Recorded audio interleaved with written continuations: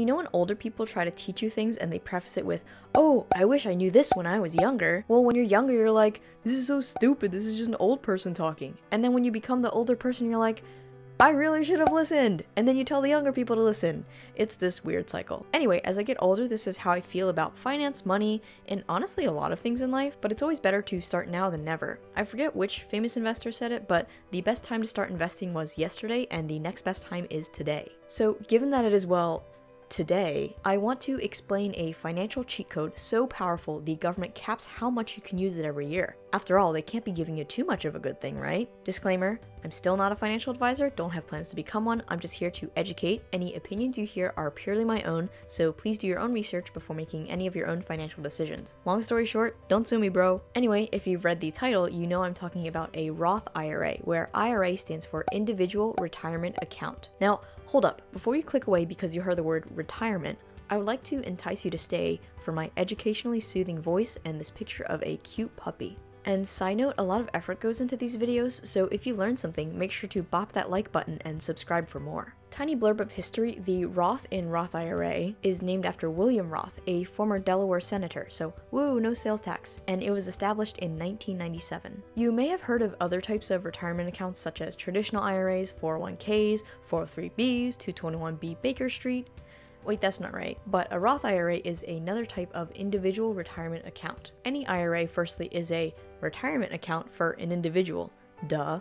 So there's no such thing as a joint IRA. They are tax-advantaged accounts that you can use to save and invest for retirement. Tax-advantaged is great to hear, as we all know we would love to pay less in taxes. Have you seen that meme that's like, I wanted to teach my child about taxes, so I gave her a cookie, took half, and threw it in the trash? That has absolutely nothing to do with the video, but that's how my brain works, so let's get back to the actual useful stuff. There are two types of tax advantage accounts, pre-tax contribution and post-tax contribution. A Roth IRA falls under the post-tax category.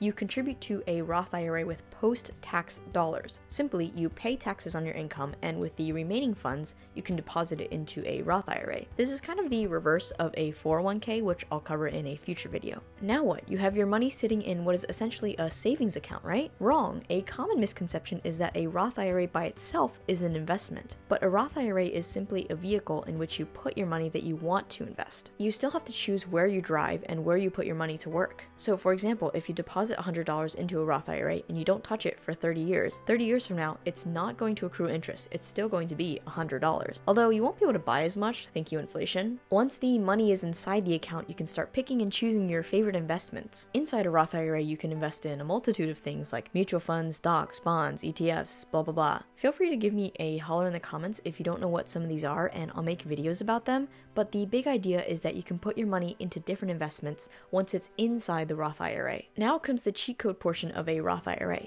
In a standard brokerage or investment account, you're taxed on any income in that account. That includes capital gains and any dividend income. In a Roth IRA, all withdrawals, barring a few caveats I'll cover in a little bit, are tax-free. Tax-free, thank you, William Roth. That was a lot of work, so hopefully an example will help. Let's assume you put $10,000 into a standard investment account. After 30 years of investing, you turn it into $100,000. First of all, great job, you did amazing. Those are some killer gains. If you're in the middle tax bracket for long-term capital gains, you will, at least as of 2020, pay 15% in capital gains tax. That means on the $90,000 profit that you made, the government will be like, thank you for your diligent and intelligent investing, we'll just take $13,500 of that. Thank you very much. Yikes, you already paid taxes before putting the $10,000 into the account, and now they're taking more? The joys of taxable investing. Let's take the same $10,000 and put it into a Roth IRA. Let's say similarly, you're able to turn it into $100,000 after 30 years of investing. Again, good job, you did amazing. Now, when it's time to retire and withdraw funds from the account, you don't pay any taxes on $90,000 that you made. Beautiful. This does sound a little too good to be true, so there are a few restrictions, unfortunately. Firstly, there is an annual contribution limit of $6,000 a year if you're under 50 and $7,000 a year if you're 50 or older. At least those are the numbers for 2021. If you're under 50, this comes out to an even $500 a month,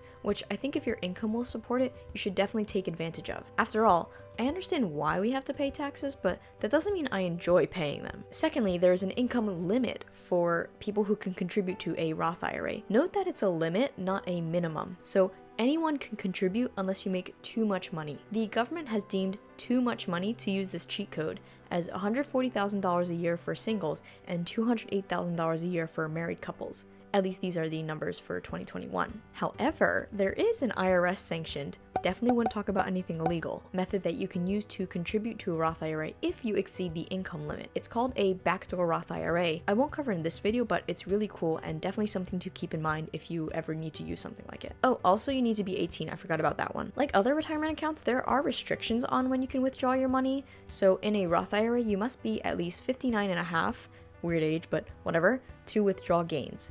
However, there are a few caveats to this. You can withdraw any contributions you've made to your account tax and penalty free. So if you put in $6,000 this year, it's worth $7,000 a year from now. You can withdraw your initial $6,000 deposit without penalty, but you will incur penalties if you withdraw from the $1,000 gain. There are a few other caveats to how you can withdraw without penalty, but I won't cover them too much. Regardless, I, as a non-financial advisor, personally put in funds that I don't plan on needing anytime soon and that I would be okay parting with until I retire. In conclusion, the Roth IRA is a retirement tool that's so powerful that the government limits who can use it and how much you can use it. By using a Roth IRA consistently over time, you see the power of compound interest and time, and you don't have to pay taxes on the gains. I'm definitely currently and will continue to use this cheat code as much as I can in the future, and I hope you learned something. See you in the next one.